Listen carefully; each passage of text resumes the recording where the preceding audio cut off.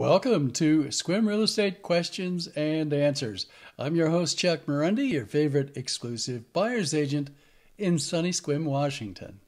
Hey, today I want to clarify and expand a little bit on the subject of private wells, in particular when a cistern is needed because there isn't enough gallons per minute.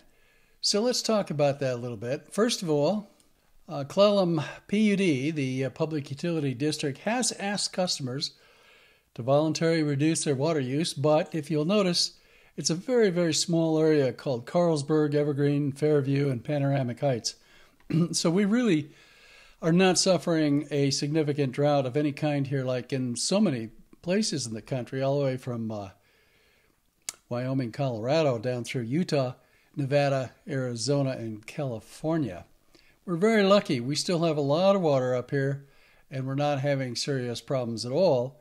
This is a very, very minor issue. Now, Clallam County does have a website, and you can find it by just going on Google and typing Sequim drought or Clallam County drought, and you'll be able to pull up this website. It shows you that our current condition is moderate, meaning that it's not abnormally dry, but it's not a severe drought either of any kind or even of the more serious kinds. And here we are right here. Sequim is over here, as you can see me pointing. And we're not under any severe threat of drought. However, we're all aware of what's going on, I'm sure, in Lake Mead. Here's Hoover Dam, and Lake Mead has dropped 140-some feet. Wow. So we have that. We have, of course, Lake Oroville, which is some kind of major disaster right now in terms of drawdown. And you can see this is really hitting farmers hard, especially in California. Coming back to Sequim, we're very, very lucky. We don't seem to have real serious water problems here of any kind. Here's the Sequim Dungeness River. Plenty of water in Sequim Dungeness. Gorgeous river. All of these photos and videos are photos that I've taken over the years. This is way up in the mountains above Sequim. Sequim Dungeness River. Just love that river. Really beautiful up there. And by the way, I did lose a drone in this river as I was trying to do some aerial video. Let's talk about cisterns. If you have a well and it only produces a couple of gallons per minute, you may need a 1,000-gallon cistern or a storage tank, as it's called. There are various kinds of storage tanks. Here's a concrete storage tank that one person has in Sequim. And then there are bigger storage tanks you can get if you want to. This is more of a commercial brand right here.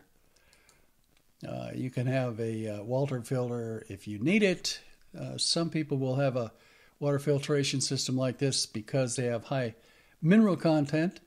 And it's not that it's unsafe for you to drink. It's just that you don't want all that iron in your water system.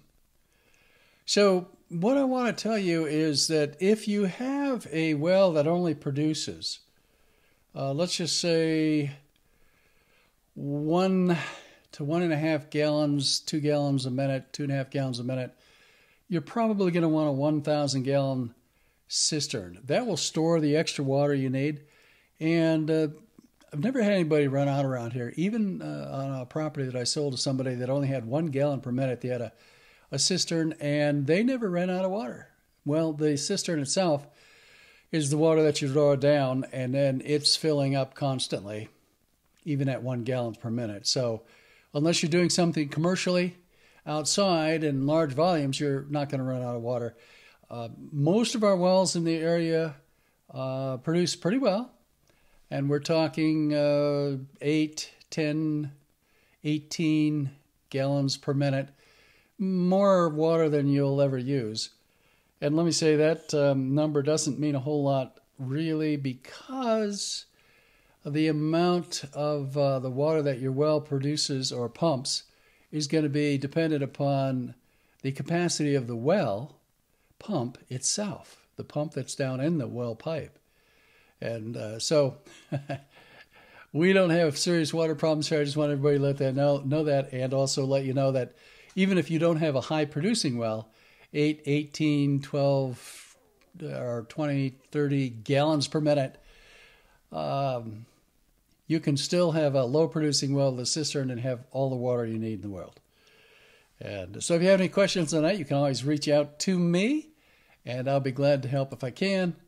Again, Chuck Marunde, and you can reach me or text me at 360-775-5424. And look at this beautiful river.